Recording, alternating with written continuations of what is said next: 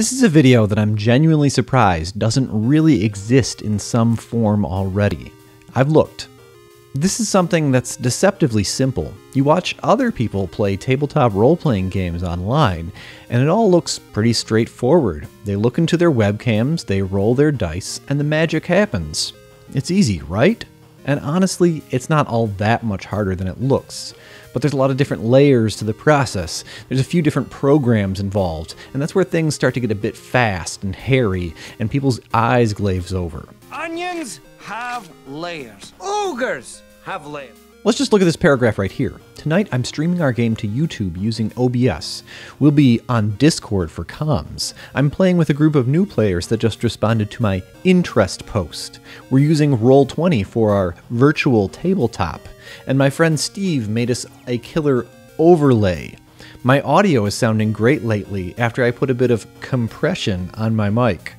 It's pretty easy to get left behind by all that, or to keep doing things the one way that you're sure will work, because that's what you know. I'm hoping to disarm a little bit of the minefield here, and also highlight some of the things that I found really help. I'm not going to leave out the social dimension and the reality of the culture of play either. The way things are done, or aren't, that's equally important. This video will be one part instructional, one part opinion piece, and one part troubleshooting about the best and worst ways to play tabletop role-playing games online, and to meet people to play them with. I'm the Complex Games apologist, and I'll be your guide. We are going back to basics. The scope of this video is kind of wide, so let's give you a roadmap. First, we'll talk about ways of communicating and talking with other people to get the game going, the way that you'll hear each other's voices and see each other's faces, using VoIP applications, which are basically internet telephones. Secondly, we'll go over tools that exist to keep track of and share information about the game state. Things like where your character is on a 5-foot square grid, but also simpler things like sharing slides or visual aids, or keeping track of which of 2 orcs you've already hit with a spell or sword swing. Third, I'll talk about technology and troubleshooting, getting your webcam, microphone, and computer into good shape, and being able to constructively talk to your fellow gamers about how they can fix issues with their connection, their audio, or video that rise to the level of being distracting. And that's where we'll get into the social dimension of things.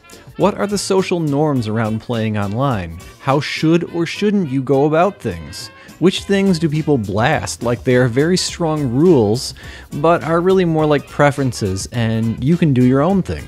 Finally, and briefly because I'm the least experienced with this bit, I'll talk about the world of streaming your game online.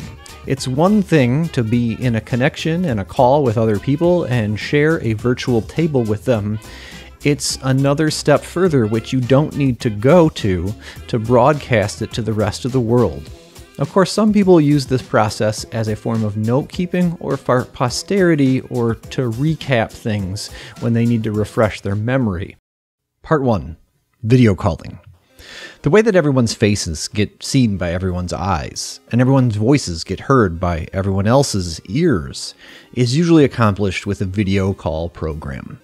If you want to play a game in real time rather than in text as play-by-post, which is outside of the scope of this video and in my opinion is almost an entirely different hobby, if similar, well then you're going to need to at least hook up everyone's voices together. Most of these applications have either an app that runs on tablets or phones, or can be finagled to work that way with a little technical know-how. Most of them have a web client or will run in Linux and Mac, so don't count yourself out there either if you're not in the Windows party. The big thing to note here is that everything in this segment works out of the box. If you've been out of the loop back to the days when folks had to set up TeamSpeak and Ventrilo servers, those days where we were obliged to jump through those kinds of hoops are behind us. Among tabletop role players, the big contenders are, as of early 2019, Hangouts and Discord. Both of these apps are going through and have gone through some big changes. Hangouts used to be the go-to app for real-time gaming online. It's a web application, meaning you don't install anything on your computer and it just runs in a tab in your browser. You use your Google account to sign into Hangouts, and your Google account will be something like your phone number for Hangouts. Once upon a time, Hangouts used to be a built-in part of Google+, which once upon a time was Google's attempt at a quirky Facebook alternative. It had a really different vibe, and in its heyday, it really enabled people to connect based on their interests. As it so happened, the tabletop role-playing community and people who were interested in TTRPGs just ate up Google+, and it ended up being some of the most loyal users of the platform. Hence, Hangouts became the go-to tool. Nowadays, Hangouts is a standalone web app, and throughout 2018, there was a lot of mixed messages coming about if Google was discontinuing it altogether, closing it to consumers to transform it into something for their business suite, or I don't know. As of the time of this video, Google says they're not closing up shop on Hangouts, and that eventually Hangouts Meet, their business meeting app, will become available to consumers. No word on when that will happen.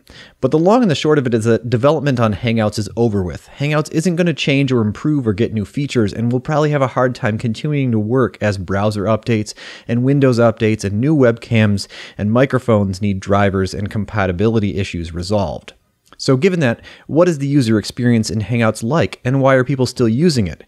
Well, there's no support for any add-ons or things like dice rollers. The next thing is that Hangouts likes to full screen whomever is talking at the time, and then switch cameras to whoever talks next. Camera 2. Camera 1. Camera 2. Sometimes, and especially when someone's mic is hot and animals are barking or cereal is being crunched, it can get confused, and you're left looking at Ivan while Aloy is talking. This, of course, is worse if someone's mic isn't close to their face and other stuff is getting picked up. We'll talk more about that in the troubleshooting section, though. This led Hangouts users to be big proponents of putting your mic on mute when you're not talking, and turning off mute when you are talking, and then turning it back on when you're done talking. And no, there isn't a keyboard shortcut for push to talk. Otherwise, the app works fine. There's very, very little that you can do to tweak it or adjust settings, but some people just like that about it. One of the main reasons people continue to advocate for using Hangouts is because Google has a feature where you can directly stream a Hangouts call in YouTube without any streaming software from just a page on your YouTube Creator Studio. The quality isn't very great, and it's impossible to do anything like overlays. You won't find a button to do this anywhere in the Hangouts app. It's actually hidden behind a couple layers of pages in YouTube Creator Studio. We'll talk about the pros and the cons of this approach to streaming in the streaming section of this video. Discord is the new kid on the block. Its core functionality is set up so that you can create something that looks, talks, quacks, and acts like a TeamSpeak server, basically a set of rooms where people can talk using just voice.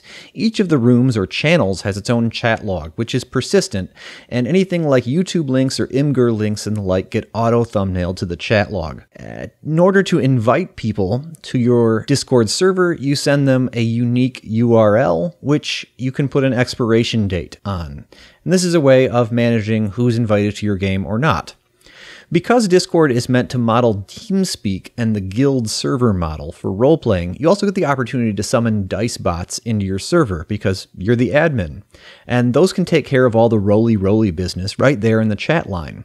There are dice bots out there that can do complicated stuff, up to and including the Fantasy Flight Star Wars dice, which is nice.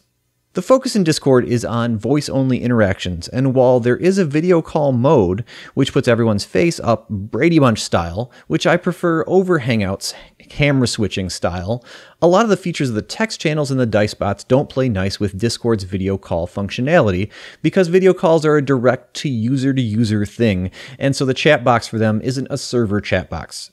So the dice bot advantage won't be there if you do want to use Discord for video calls. The other options for communications are either regarded as unreliable and low quality, like Roll20's built-in voice and video, or you have to pay for them, like Zoom Messenger, which has an amazing video call quality, but is pretty expensive. Or they're considered kind of shady and bad to have installed on your computer, like Skype, or are kind of complicated to set up, like TeamSpeak's video call plugin.